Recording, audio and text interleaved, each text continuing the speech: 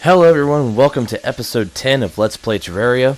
Now, you might be wondering why in the world I'm starting it in the jungle. Well, the thing is, I have been trying to get turtle shells here, off screen, for an hour and a half now, honestly, and I haven't gotten a single one, so I've been trying to do that, but as you can see off to the right there, a Martian probe has spawned. Now, the Martian Madness Event is something that I have needed to do for a while anyway. Well, I say I needed to do it for a while. What I really mean to say is I need to do it right now, basically, in this stage of my character's development. So,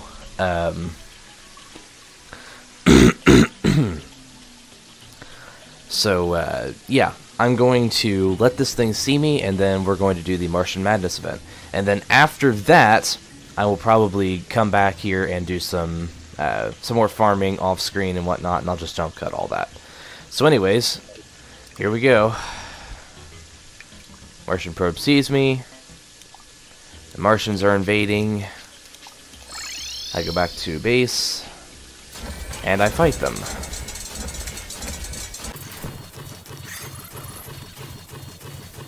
Guys, skeletons. Oh, I was already. Wait, what? Okay, one of them spawned and then it just despawned for some reason. I have no idea why.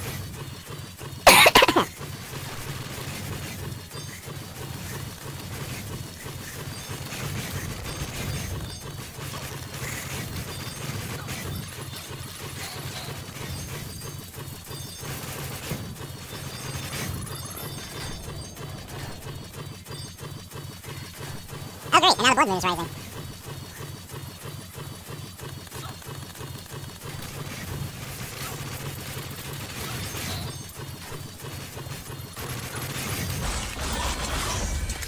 Ah, it's above me. Sweet.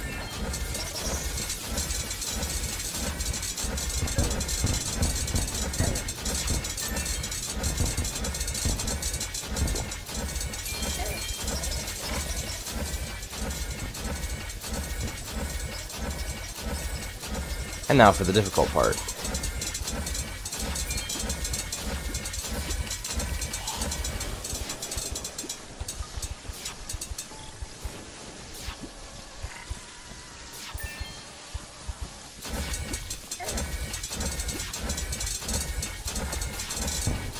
Gotcha.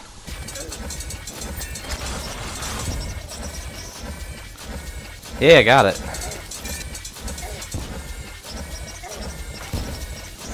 Xeno Popper. Gotcha. Influx Waiver. Yay, Cosmic Car Key, finally. And the anti-gravity hook.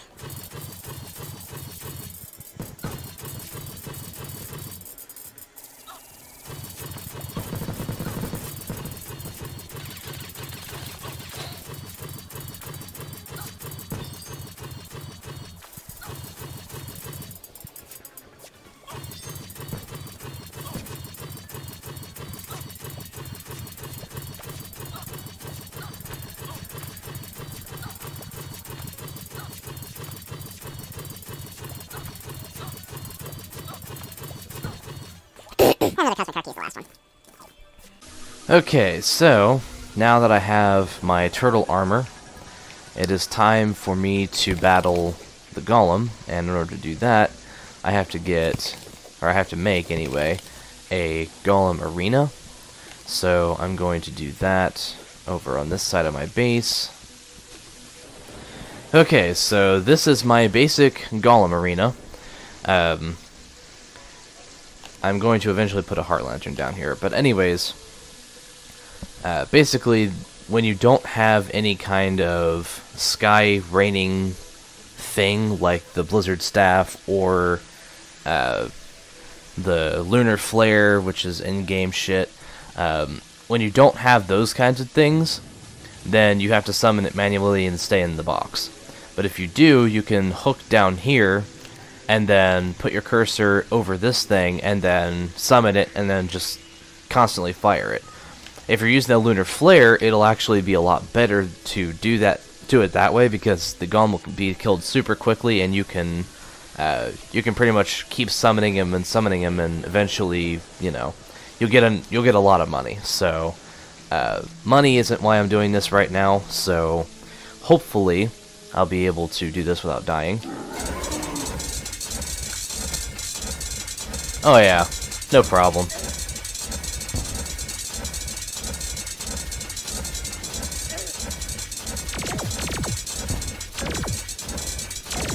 Okay, hopefully no problem.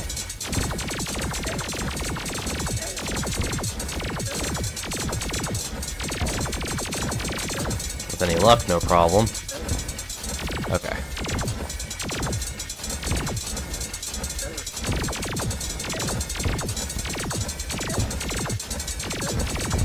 And that is one.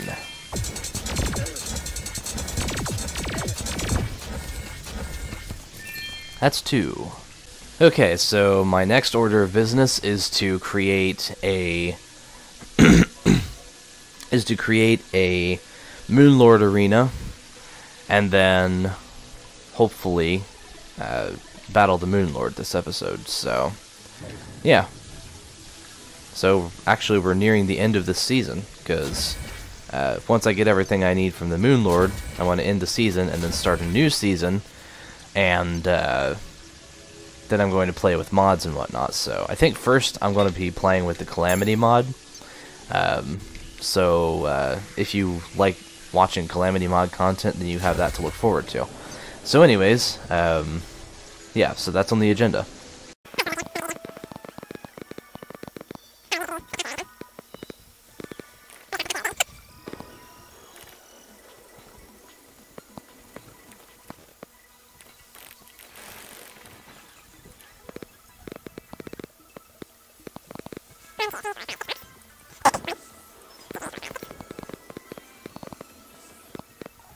Now, before all of you start commenting, hey, this is an old arena design, I am actually aware of this. I have taken a look at the newer ones.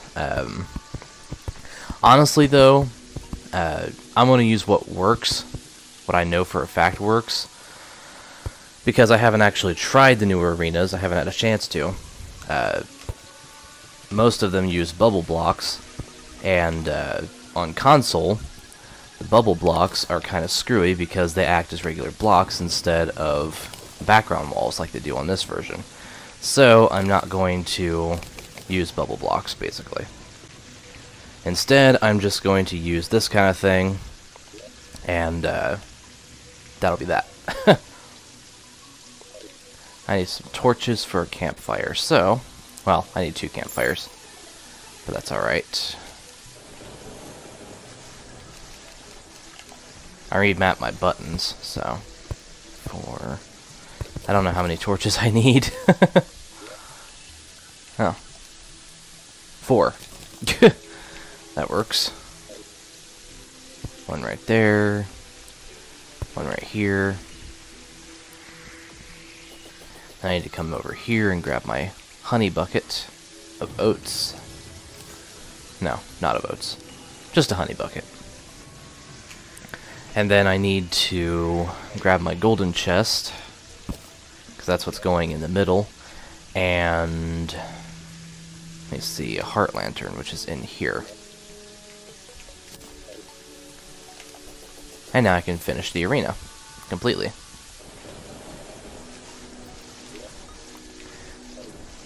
And actually, I might want to make 2 heart lanterns, just because of, you know, I like things to be somewhat symmetrical.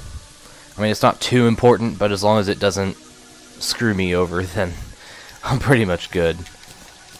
Alright. There's that.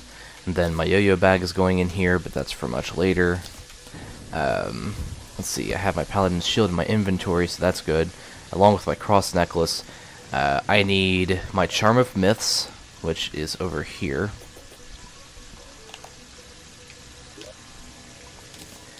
And I'm also going to need another heart lantern, so let me see if I have any hearts somewhere.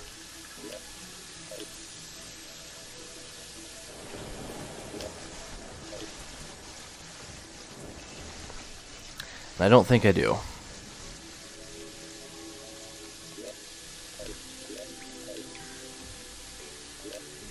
I don't.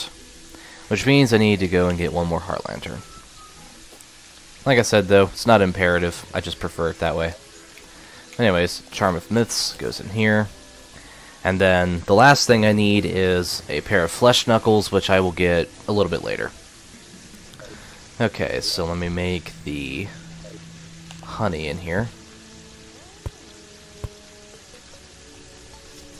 I want to zoom in for this. Mainly because that just makes it a little bit easier.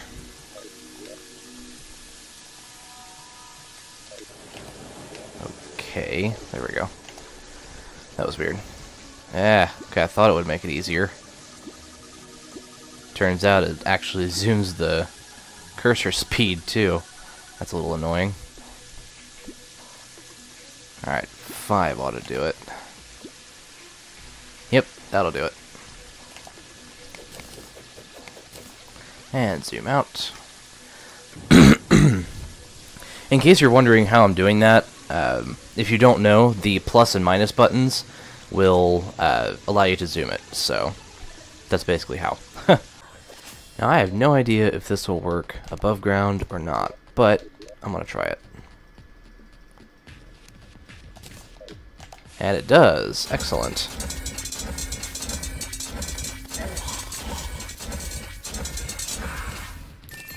Flesh Knuckles, first try. Alrighty then. Alright, gotta put these in here. Okay.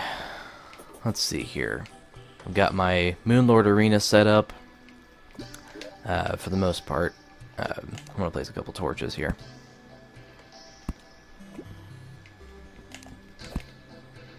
And I think that's about it. Anyways, so I got my Moonwave Arena set up, and everything is good as far as that goes. Ah, they're throwing a party. Excellent. Now, all I need to do is defeat the Lunatic Cultist, trigger the Celestial events, and then defeat all 4 pillars, and then I'll be back here to do this. This ought to be fun.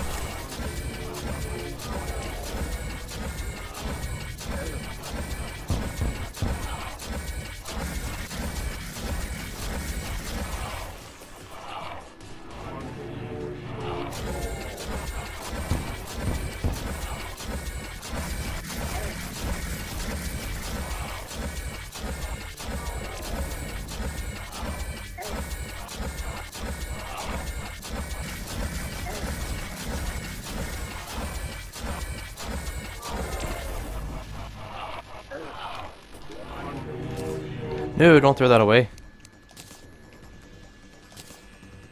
I need to equip that.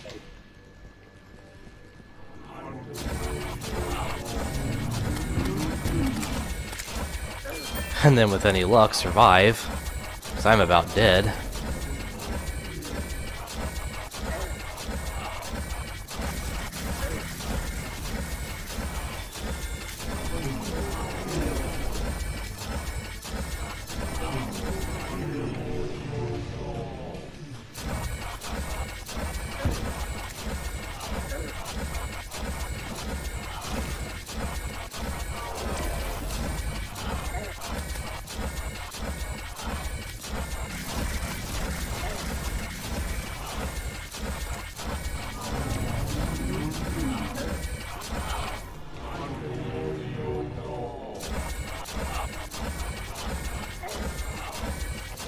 You're not summoning your dragon protector, damn it.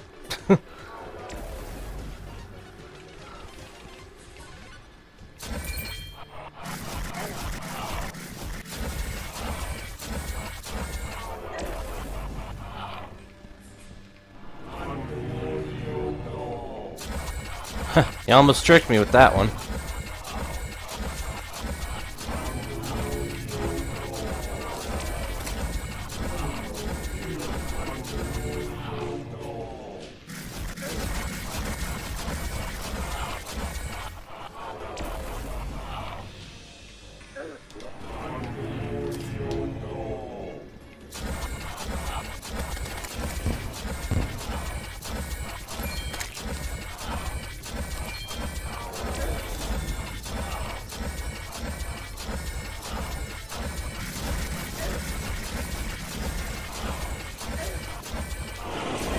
Gotcha.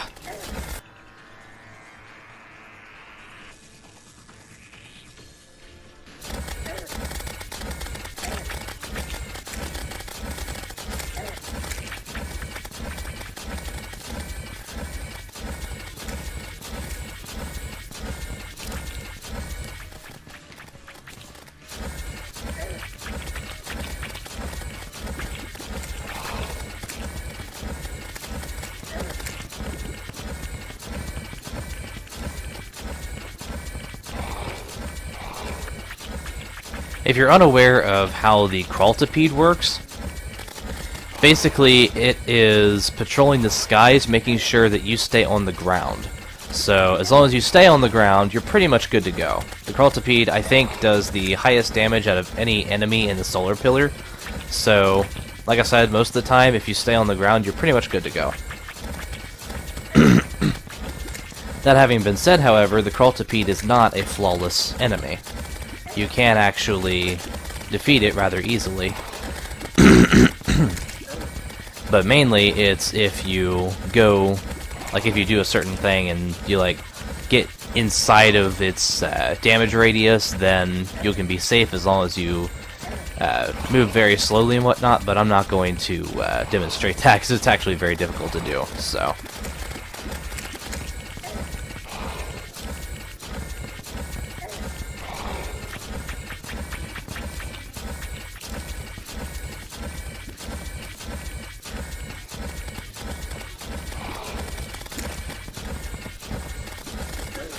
You know what? I think this is the very first time I have taken on the Celestial event in a Let's Play.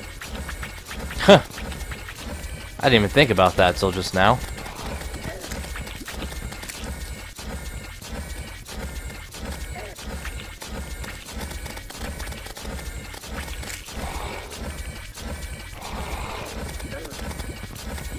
No, you don't, Crawltipede.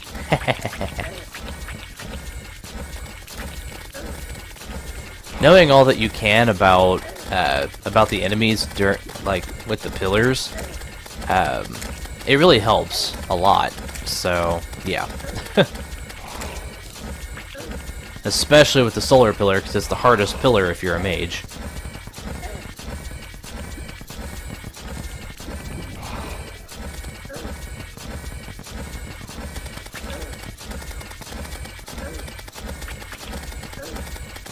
Will you stop that Corite? Damn.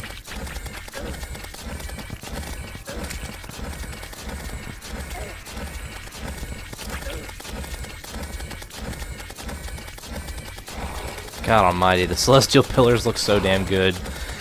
I have no idea when they updated the textures, but they definitely don't look like this on console, so...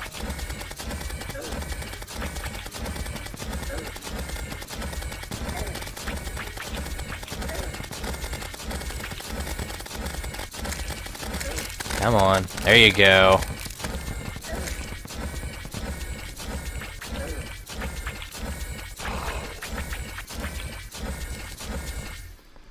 Alright, I've got my solar fragments.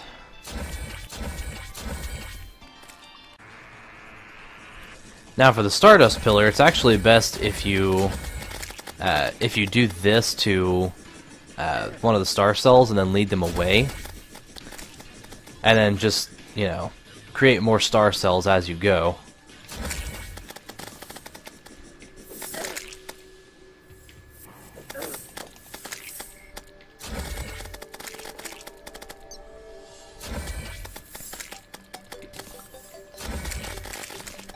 This will actually allow you to monitor the progress of the shield by checking to see whether or not the red lines go back, you know, to where the pillar is.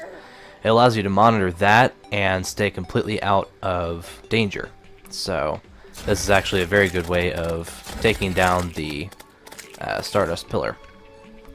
And it actually doesn't take too long either doing it this way.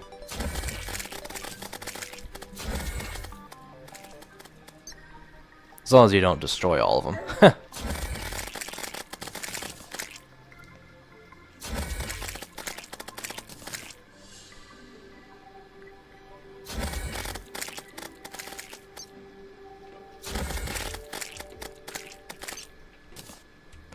Now, if you don't know how these things work, basically when you destroy one, only the adults will diminish the pillar's shield. So the smaller ones, when they're recharging, they won't. But the ones that are fully grown, like those, will. So if you destroy them while they're fully grown, then they will diminish the shield, otherwise they won't.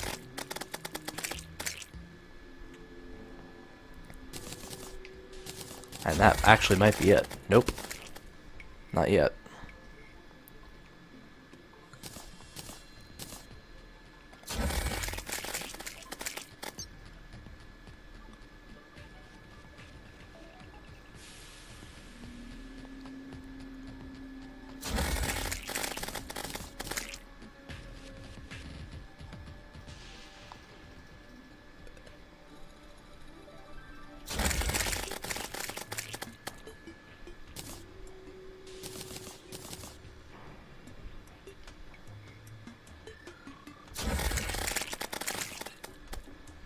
Anyways, I just wanted to show that off, so I'm actually going to go ahead and kill all these and then go to actually destroy the thing, so, because I think the shield is down. Yeah, it does. Where are you, pillar? There you are.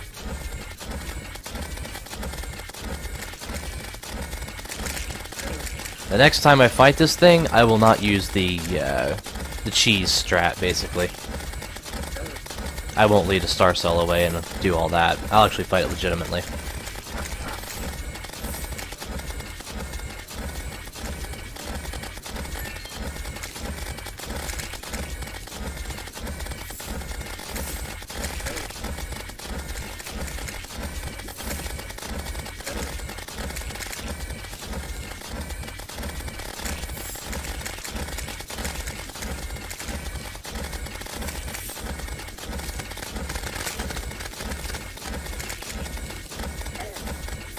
Stardust fragments. The Nebula Pillar. The Nebula Pillar can be a pain in the ass if you're not ready for it. Although it is one of the easiest, it is really one of the easiest pillars. God, it looks so fucking pretty, I swear.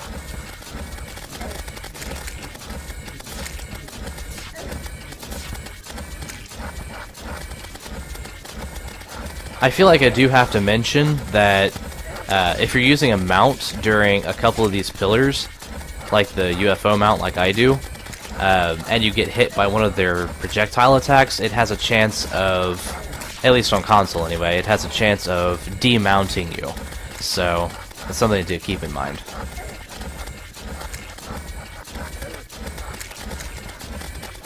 And I don't know why it does that on console, but I figured I might mention it just in case it also does that on PC. So yeah, I don't actually know that it does, but yeah. Just in case you've experienced that, then that's why. Now keep in mind, I'm actually battling this thing with a pair of steampunk wings, which you can purchase for 1 platinum. And once you build a golem farm, you can get platinum really easily. So yeah, there's that.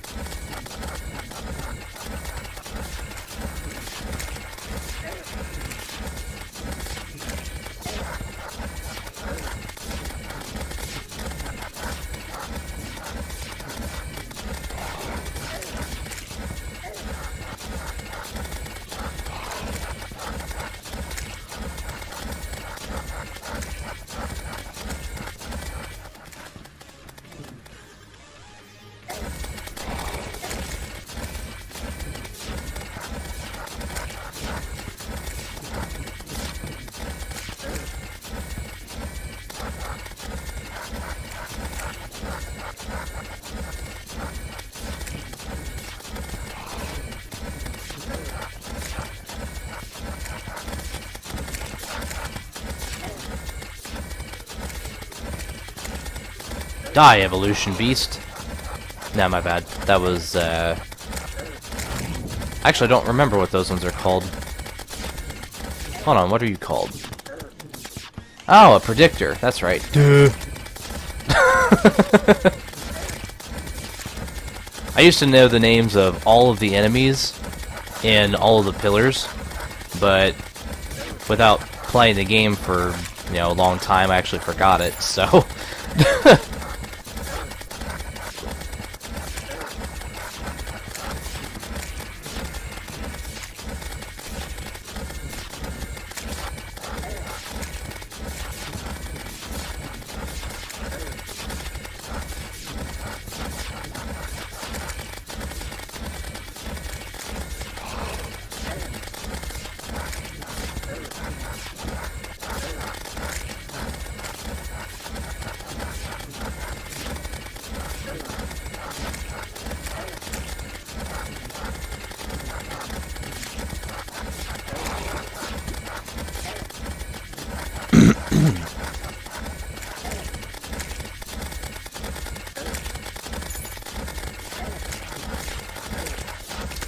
And the nebula pillar is down. Now the reason this one's a pain in the ass is more so because of a debuff that some of these things can give you. Specifically, the alien queens give it to you. But if they shoot you with the alien queens, if they shoot you with that projectile they're shooting, which I know it's a little bit hard to see, but I'll try to zoom in on it in post. But anyways, if they shoot you with that, then you get a debuff. I think that's called Strange Gravity or something like that. And there it goes. It does that. I have absolutely no control over where I'm going other than left and right. So the up and down movement is entirely the debuff. And you know what? I'm going to go ahead and check it. Distorted. That's what it is. It's gravity distortion. So, yeah.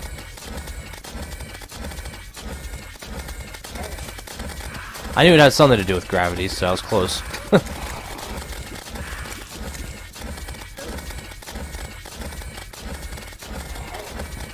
Ah, it happened again. But anyways, yeah, these things have a tendency to do that. Which, that's why it's a pain in the ass, really.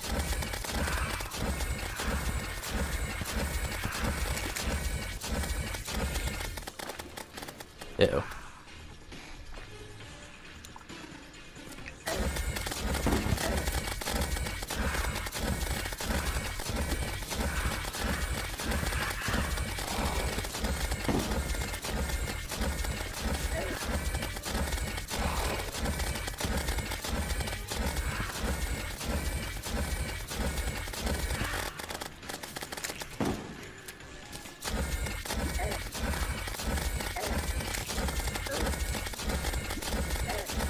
The Vortex Pillar's aesthetic is one of my favorite ones out of all the pillars.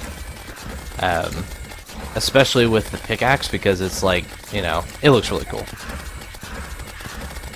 And you'll see what I mean as soon as I make it, because I am going to make a Vortex pickaxe. Unfortunately, though, that will come much later.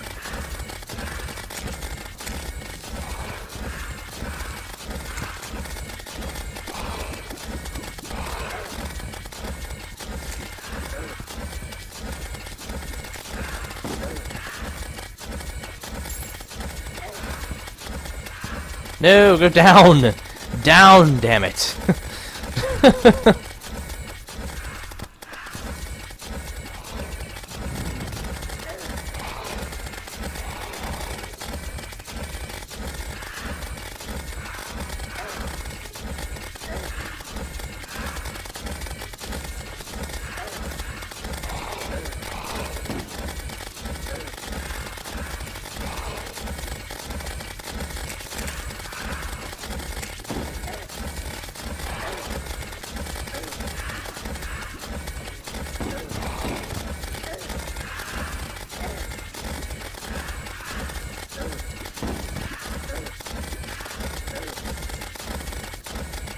This is why the distortion debuff is a pain in the ass, to say the least.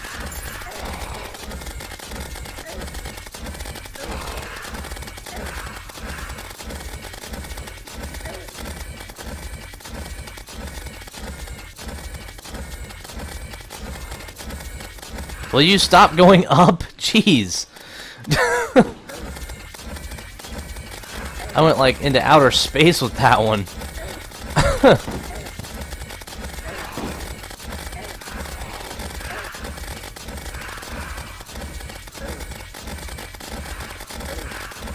You are not hitting me with that shit again.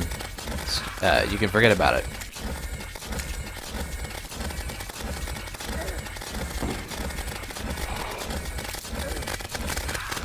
And that is all 4 pillars down.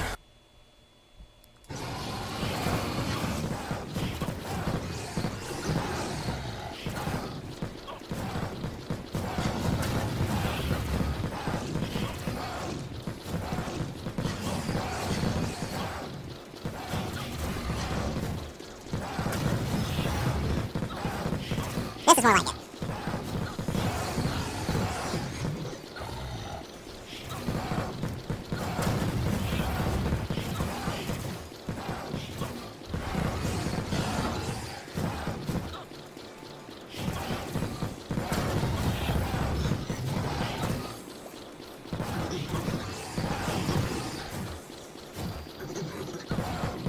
I don't know why the road's more accurate on the left side than it is on the right side.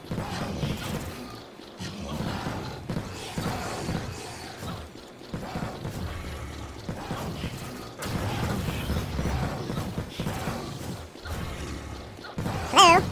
I didn't press X, or, yeah, X. I nearly said square, but this is the Xbox controller.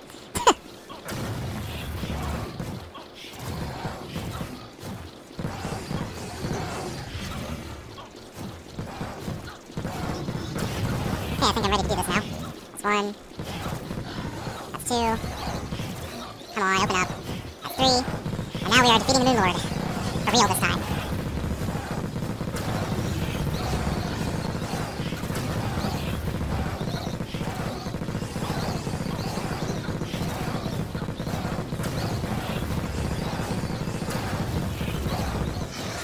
And that is the Moon Lord defeated. Final boss in the game without mods, and it's down. And I got a awesome drop for it, so there's that. Okay, so, first order of business, craft a better set of wings. So, I want to be doing the best set of wings in the game, aka solar wings. Unless I don't have enough solar fragments, I don't. Okay, I'll make more. Oh, I can only make 4, okay. That looks like we're gonna have to do it all again. Now hopefully I can make solar wings. Yes, thank God. I will replace these things.